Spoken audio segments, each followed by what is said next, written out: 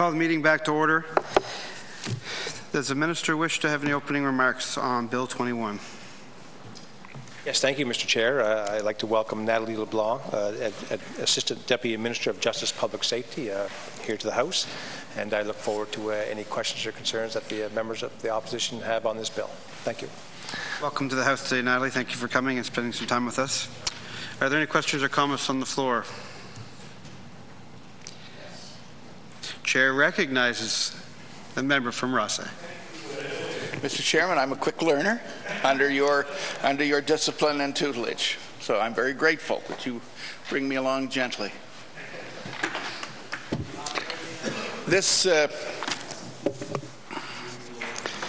I don't really know where to start on this. The outrage and the complete lack of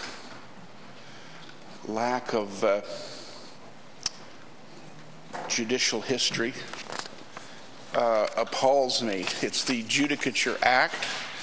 Judicature means with respect to justice, with respect to the judiciary, with respect to the system of judges and justice.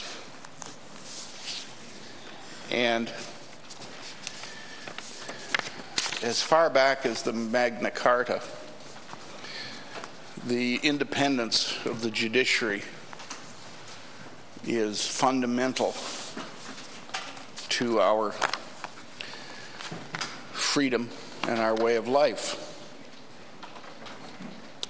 I find it interesting on the previous bill with respect to judges' remuneration, the minister went to great lengths to say, well, we need the judge's input, we need the judge's views, we need the judge's contribution. But yet, when the Chief Justice,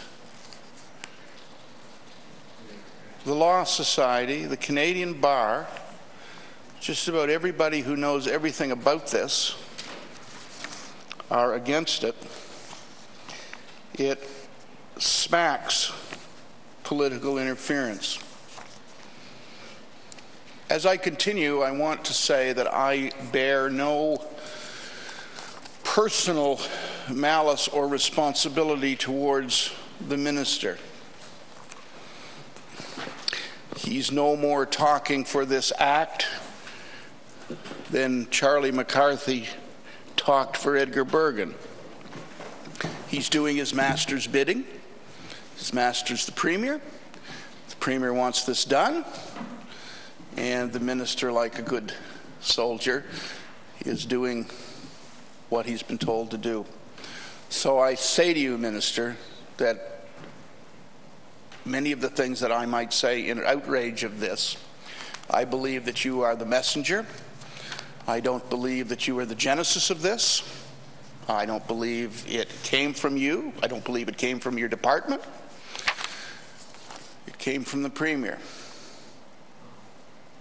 Every lawyer in New Brunswick knows it, and they know why, and they know what this is about, and it's rancid. I bet you the Attorney General's office knows it is too. And to your poor colleague who's here to take this nonsense, I offer some compassion to you as well, because self-preservation is no crime, and when you're told to be here, you're here, and that's your position as an employee, and you don't have much choice in the matter. I notice the absence of the battery of people around you when this thing was first introduced.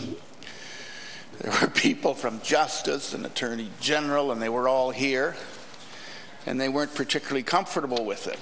They didn't like it. And I'll say today that they're conspicuous by their absence because they're embarrassed by it as lawyers. They're embarrassed by it as lawyers working for the province of New Brunswick. They're hanging their heads over it because they know it's wrong.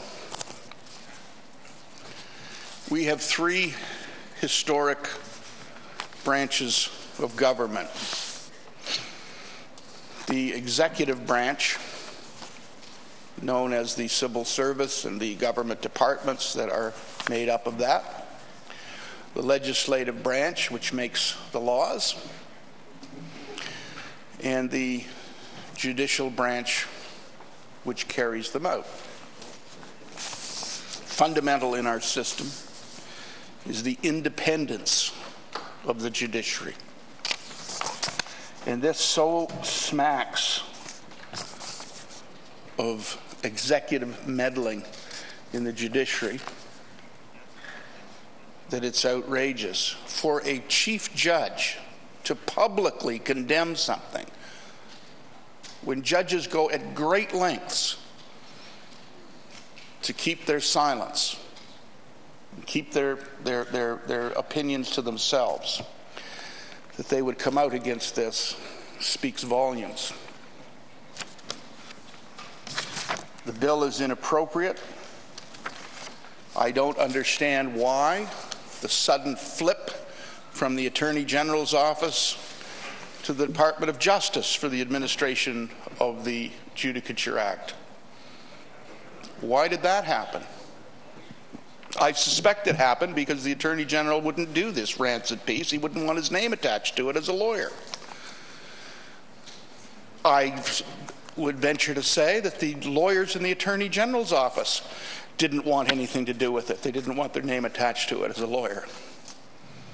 And so I believe that there was a tremendous amount of scurrying around the day before it was introduced to move it from the Attorney General's office to the Minister of Justice, and they landed it on the poor minister's desk with no legal training or history or background to this.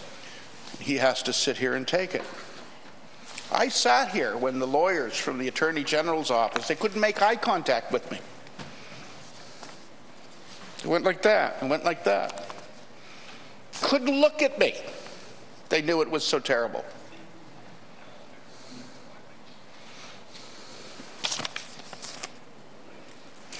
Premier and the government telling judges where they can live and where they can't.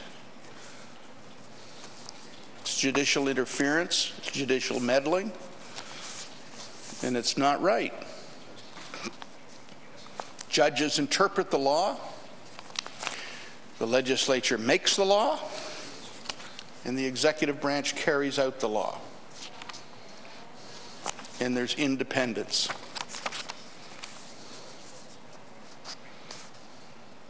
Equal, separate branches of our system. And for this, under the guise of housekeeping and unprecedented meddling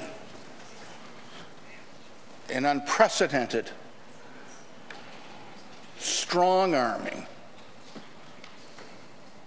so that somebody of somebody's buddy can live where they want to live and they don't have to go by the rules that everybody else goes by. It's disgraceful. People know it is. I bet you Mr. Chairman knows it is. People over there that know it is. House Leader wouldn't care, but I think others would. Because you're young and you're new and you're full of good ideas and you're full of enthusiasm and you're committed to doing the right thing. And it must make you very, very uncomfortable when you go home and you see that you're being forced to do something that you know in your heart is wrong. Some people can stand up to that type of pressure. Other people can't. You'll have to search inside yourself on that one. The only person who supports this is the Premier. So perhaps I'll get to a question and ask, why the sudden change in the responsibility of the Judicature Act from the Attorney General's office to the Minister of Justice? Why such a sudden change on the same day that this was introduced? Why would that have been?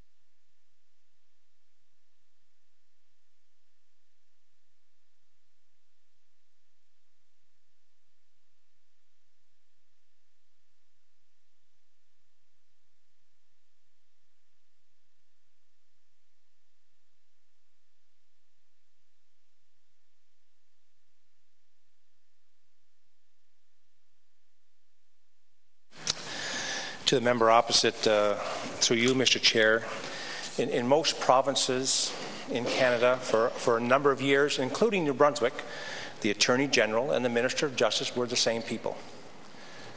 In this case, they're not. They're two different individuals. The AG, to put it bluntly, is the the government's lawyer. As Minister of Justice, it's my responsibility to administer the courts through this province. So again, in most cases, in the past, in New Brunswick, for many, many, many years, they've been the same person. It's an appropriate change that it comes to the Minister of Justice as a person responsible for the administration of the courts in our province. So again, it's a clear answer. They're not the same person. They're two different portfolios. One is the provincial government's lawyer, and one deals with the court administration, and that's my role.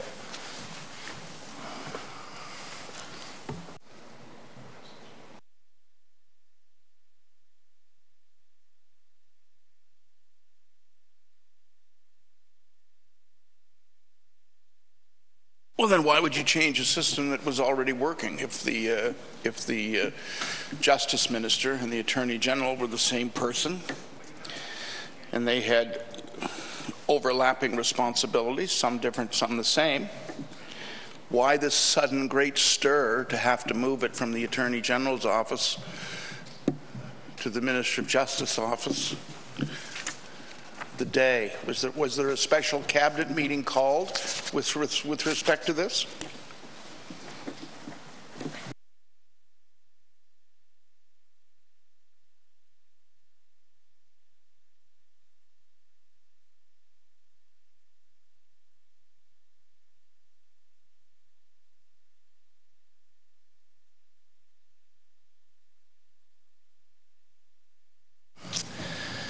As the member opposite knows, through you, Mr. Chair, that I cannot talk about what happens in Cabinet. But again, I'll be very clear. In most provinces, including New Brunswick, for many, many, many years, the Attorney General and the Minister of Justice were the one and the same, he or she. It's not the case in our government at this time.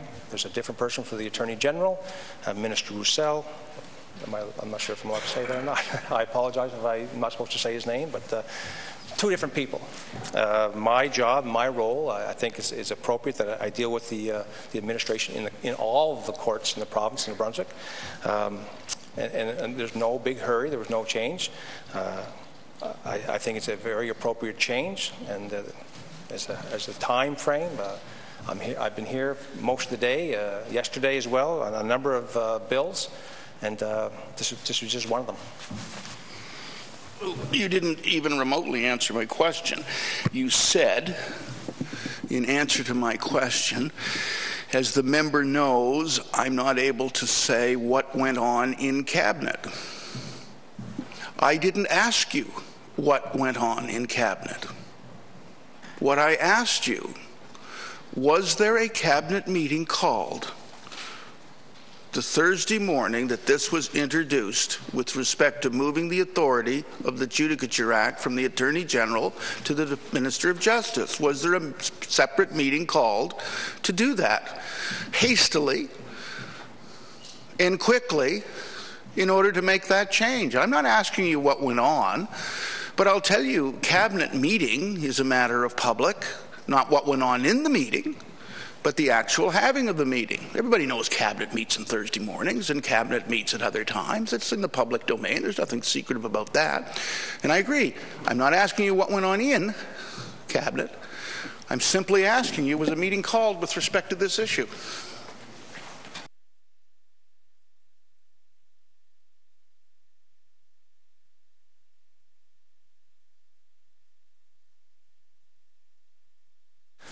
To the member opposite, through you, Mr. Chair, I'm going to say Cabinet met sometime that week. I won't discuss what took place. Cabinet meets this week. I think it met yesterday. It meets every week. I shouldn't say every week. Most weeks we meet. But again, the discussion of what took place in Cabinet, as the member opposite knows, I won't talk about. I don't know if specifically what day they met that week, but Cabinet does meet on usually a weekly basis.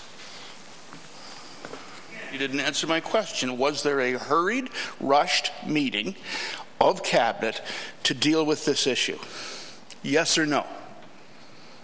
Not one in the ordinary course of events. Was there a Cabinet meeting called specifically to deal with this issue, and was it called on very short notice, and it was called to deal with this and deal with this only?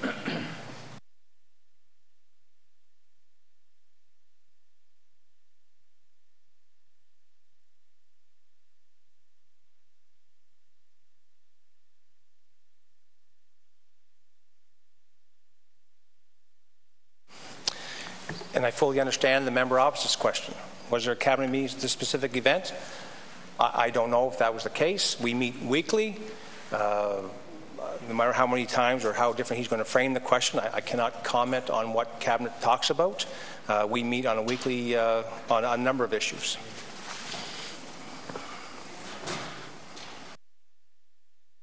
Here, but you're answering my question for me by not answering it. There's nothing illegal about or confidential about saying Cabinet met to deal with a certain issue. You can't say what went on, and you can't say what was discussed or anything else like that.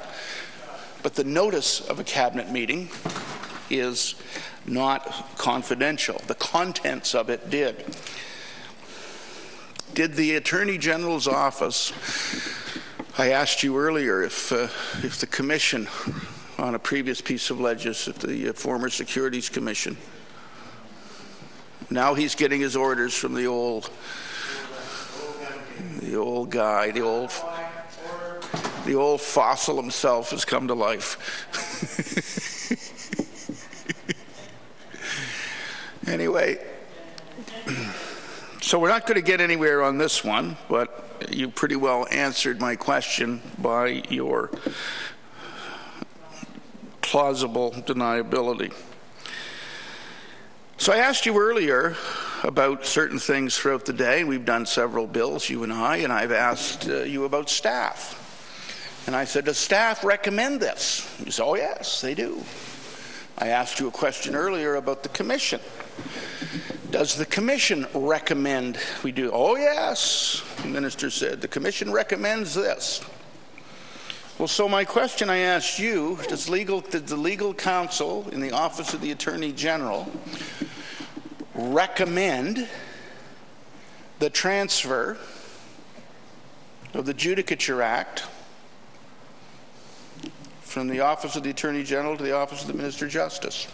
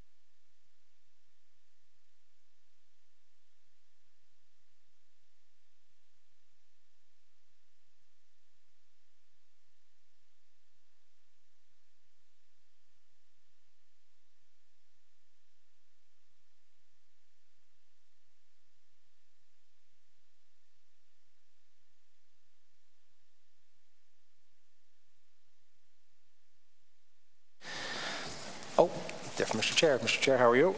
To the member opposite, through you, Mr. Chair, I believe the question is being asked about a legal opinion, and legal opinions are very confidential, and they're privileged, and I won't comment on that, and I'll leave it just at that.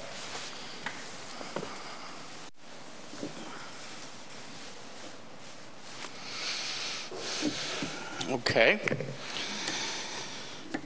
Again, you will repeat that over and over again, so there's no sense in me beating that. You're hiding behind privilege. And I point out to you that privilege is the property and the benefit of the client. Privilege is between you and your lawyer. You are perfectly at liberty to answer my question because you, Mr. Minister, are perfectly at liberty to give up the privilege which you're hiding behind. Now, the lawyer, if I ask the lawyer a question, they're not my client. They can't tell me because the confidence is as between you and them. You are not bound by solicitor-client privilege. The lawyer is bound, but you're not. So don't hide behind a privilege that doesn't exist. The privilege is something that a lawyer has whereby the lawyer says, this is privileged, I as a lawyer cannot give this to you. The client can give whatever he wants. So I'm asking you the same question again. Was the legal counsel in the Attorney General's office in favor of this transfer?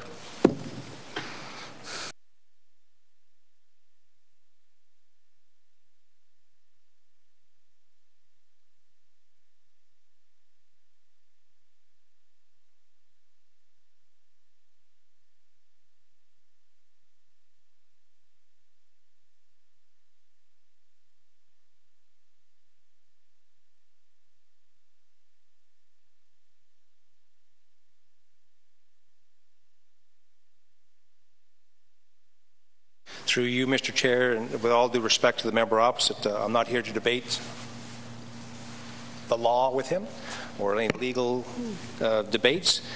And again, I feel that this is a legal opinion and it's very confidential and I won't discuss it.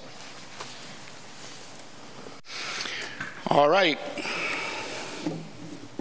But I must say the present Attorney General, a lawyer of some significant reputation, I would suggest that he would not let this pass on his watch because it would impair and damage his reputation as a lawyer. And I think he kicked the ball over to you because he wouldn't do it. And you're the monkey and the Premier's the organ grinder. And I have no animosity towards the monkey. You're playing musical chairs. The Premier's cranking the music box, and when the music stopped, you didn't have a seat. So you're the guy that's got to come down here and defend this. So again, it's not particularly your fault. I have no personal animosity towards this for you. You're just being a good soldier and obeying your boss's orders. Some people are able to stand up to that kind of pressure, and some people aren't. Time will tell.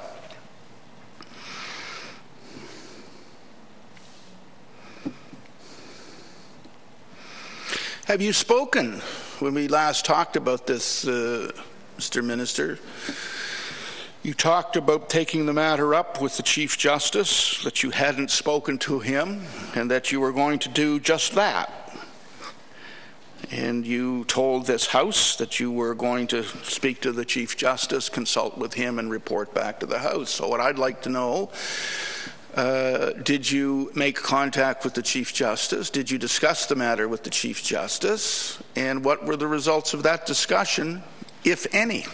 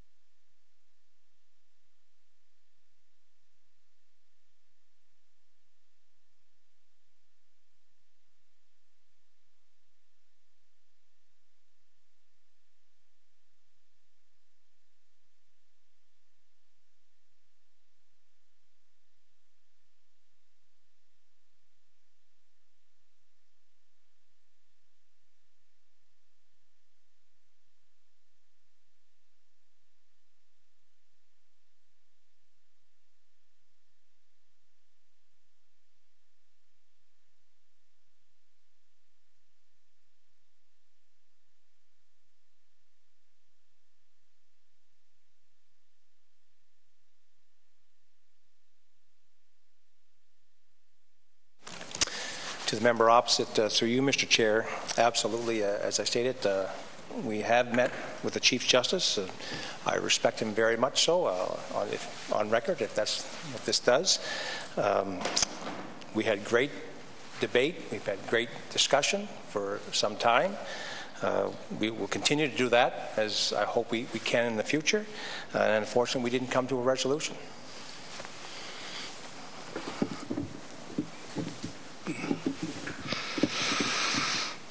Are you aware that the New Brunswick branch of the Canadian Bar came out against this? Are you aware?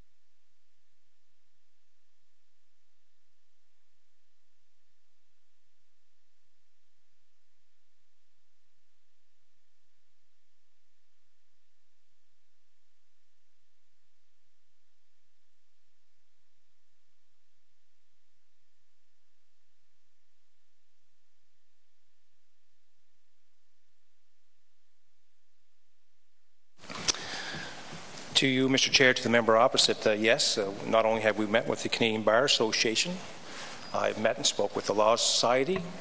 I've also met with the French Speaking Jurors Association. We explained government's position. We listened to their side, and again, we listened. And unbeknownst to what the member opposite is stating, it's not all negative. There are people who've emailed us and state they're in agreement with this. So again, it's not all negative, as the member opposite is stating. There are people who we met with in the Law Society, the lawyers of our province, and some are in favor of it. Well, in politics, you can always dig somebody up who's in favor of what you're doing, but I'm telling you, as an institution, the judiciary is against this. The Canadian Bar is against this. The Law Society of New Brunswick is against this. And if you start meddling with the judiciary on something like this, where's it going to stop? Where does it end? Well, we don't like this. We don't like that. Well, this judge might rule against us, so we don't like him in the Judicial District of Fredericton. We'll ship them off to here, and we'll bring this judge here, and our friends here, and here, and here. Where does it end? Meddling. Once you start meddling and get away with it, the propensity is to do it again. And I'm asking you, once you start meddling with the judiciary, are you going to do it again? Would you do this again if you got orders to do so on another issue with respect to judicial independence?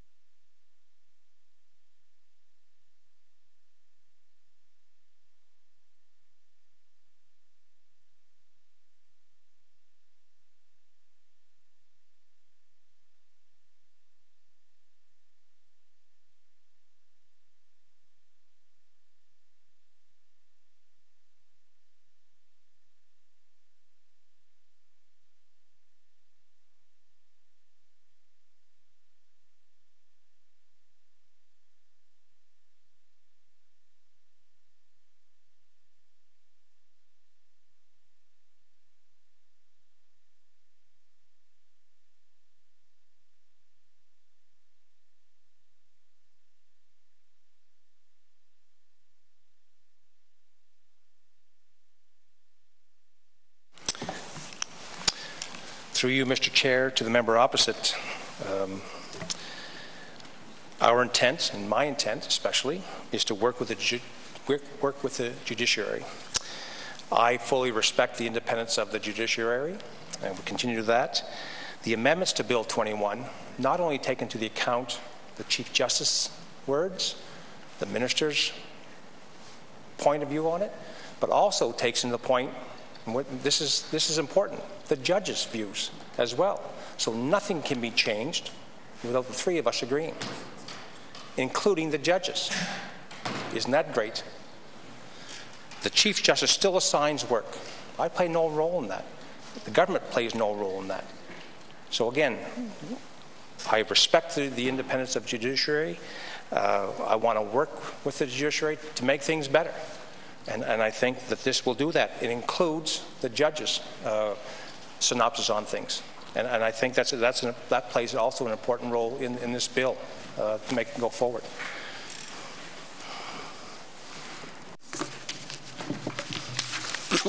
Well, he now says he can't do anything. I don't know what bill you're reading, but it's not the bill that I've got in front of me. Maybe something's disappeared. It says right here, consent of the minister. You can't do it without the consent of the minister, without first obtaining consent of the minister. And by saying that you can't do anything, I mean, you're insulting my intelligence. I can read. People can read.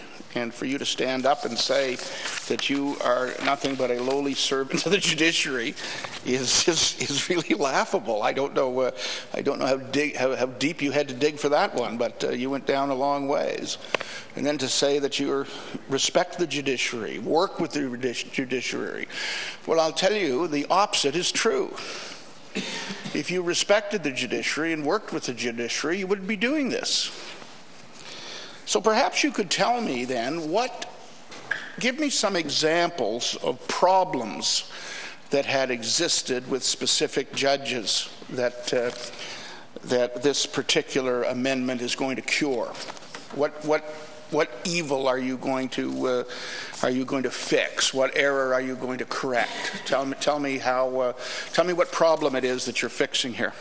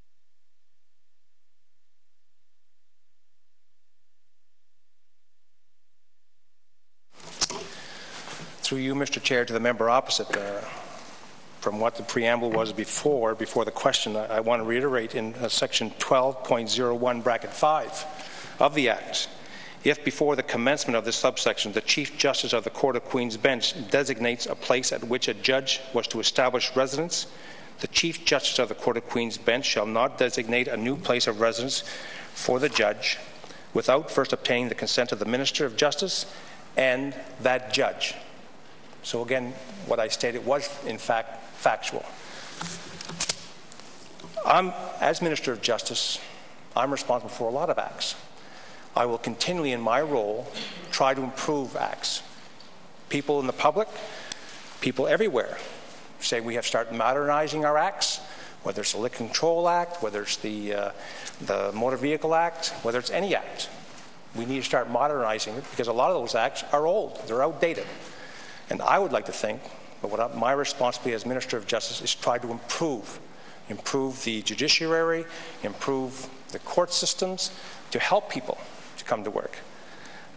I'm constantly, and I will continue to constantly, as I've done here all day with, I think we've had 5 acts before us today and 1 yesterday, 6 acts. And I will continually do for the people of New Brunswick to try to improve the acts to meet the needs of the people of this province. Well, that was noble rhetoric, to be sure, but still, none of my questions are being answered. So I'll try another question. In government, legislation gets to the legislature generally by way of 2 paths. There is policy that the government wants done, so the government says to the public service, this is what we want you to do. So, for example, the HST. That was an initiative of the government. The government said, we want to raise the HST, therefore public service, draft the act, increase the amount, and carry out our wishes. That's one way legislation gets. Another way that it gets here is that the genesis of that legislation comes from the civil service. The civil service doing their job brings something forth to a minister and says, Minister, we think legislation should be done this should be amended, this should be approved, something like that. In my experience in government, I witnessed both. Department of Health, people would come forward. An idea that came from the department wasn't my idea. It was a good idea. Well, okay, I understand. I'll take that. And then others came from the policies of the government of the day. So I ask you, with respect to the genesis of this piece of legislation, was its genesis the civil service, or was its genesis the executive branch of government? It had to start somewhere. Where did it start from?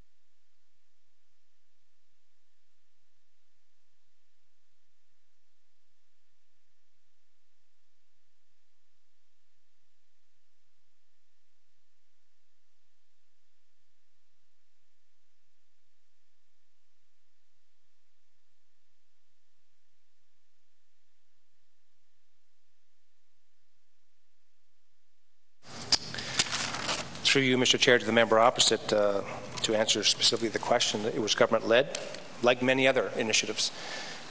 Just like the one we discussed earlier, like the amendments to the Provincial Court Act. A lot of initiatives come through government, and government will always play that role, and that's why they're government.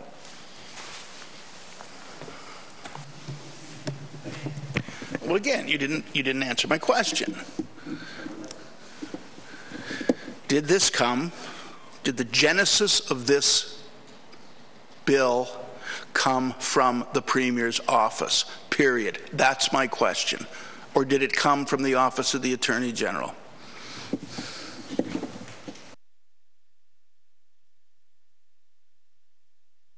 The office of the Minister of Justice, I should say.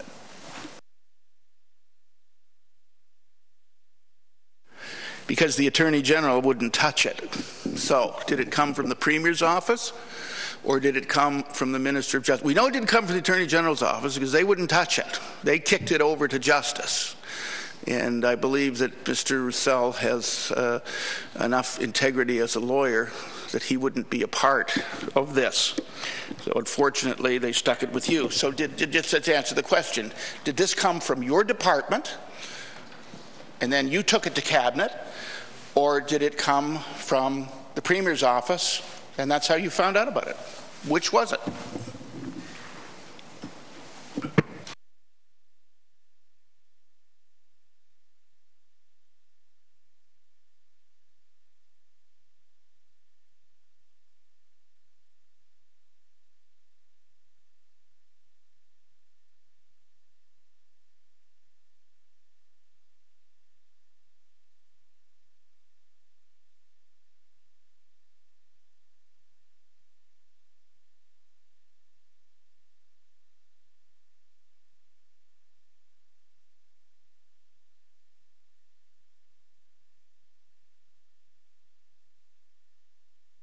Through you, Mr. Chair, to the member opposite, and I'm sure the member opposite is well aware, Cabinet is made of many departments. We have Cabinet Solidarity, and the discussion of what goes on in Cabinet, of course, we've already stated before, will not be talked about, but it is forms of government, and it is government-led. Well, once again, intentionally or non-intentionally, you pretty much answered my question. Hiding behind the Cabinet is really a bit of a stretch. I simply asked, did this originate in the Department of Justice, or did it originate in the Premier's office? And you've answered some sort of a hybrid, mixed government is this, is that. Well, government is made up of several departments, and several departments generate legislation, and some of it comes from the Premier's office. I'm satisfied that you have effectively answered the question in any event.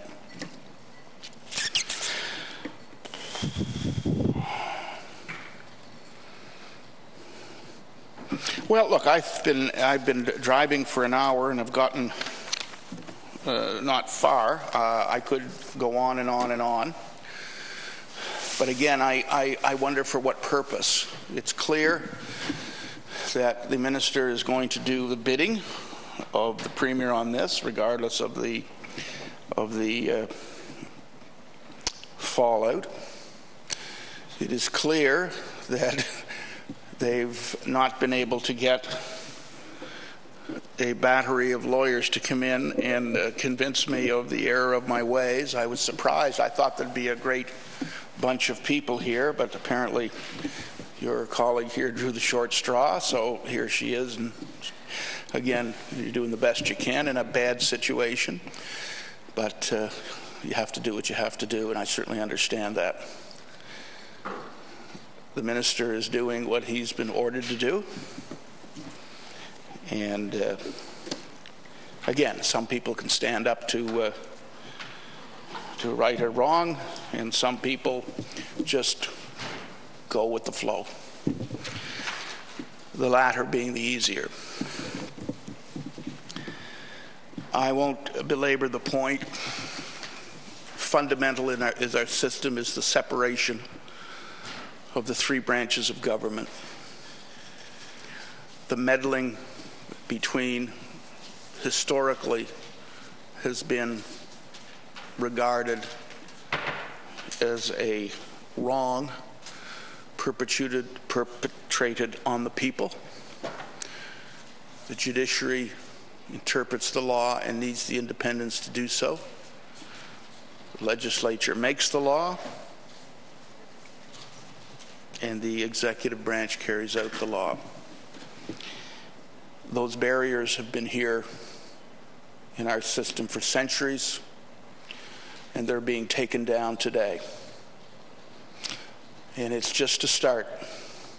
And it's a sad day in New Brunswick when this government brings in legislation to take away the independence of the judiciary, to tear down 1,000 years of jurisprudence for some buddy who wants to live in place A instead of place B. Disgraceful, despicable, improper, immoral. Tragically, it's not illegal. But when there's no moral compass in a government, things like this happen. It's a dark day for the judiciary. It's a dark day for the independence of the judiciary. And where it starts, who knows where it ends. I have nothing more to say on it, Mr. Chairman. My views are well known. The views of the judiciary, lawyers, Canadian bar associations. But this government, the government of consultation, the government of transparency, the government that's going to listen to the people, the government that's going to do the will of the people, is a government of cronyism, a government of their buddies, a government with no regard whatsoever to 1,000 years of judicial history, trumped by cronyism.